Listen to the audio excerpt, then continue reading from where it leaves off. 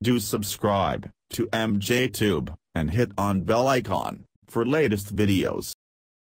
Hello guys, welcome back again. I'm MJ. In this video, we will learn two important shortcut key for MS Excel. So first, I will show you how to create table by using easy keyboard shortcut key in Excel.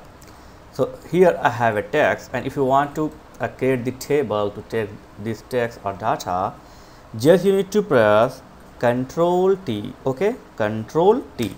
That's it. As you can see here, one dialog box will appear, create table.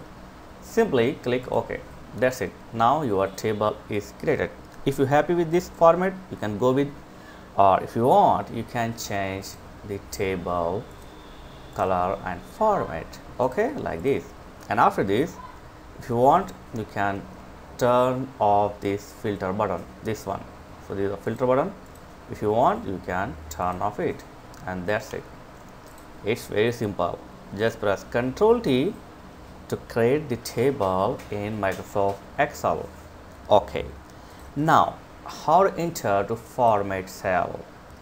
Just select your data or text and press Ctrl 1. Okay, Ctrl 1. Okay, let me select it,